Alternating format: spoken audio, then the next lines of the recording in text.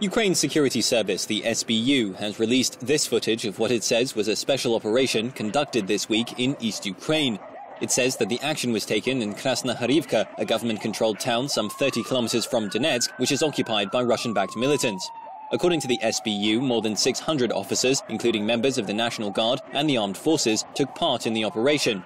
85 people believed to have connections with the self-proclaimed Donetsk and Luhansk People's Republics were reportedly detained. This comes following the release of a new report from the United Nations, which said that arms and fighters are still pouring into militant-held areas of eastern Ukraine from Russia, and that the death toll from 20 months of fighting between the militants and Ukrainian forces now exceeds 9,100.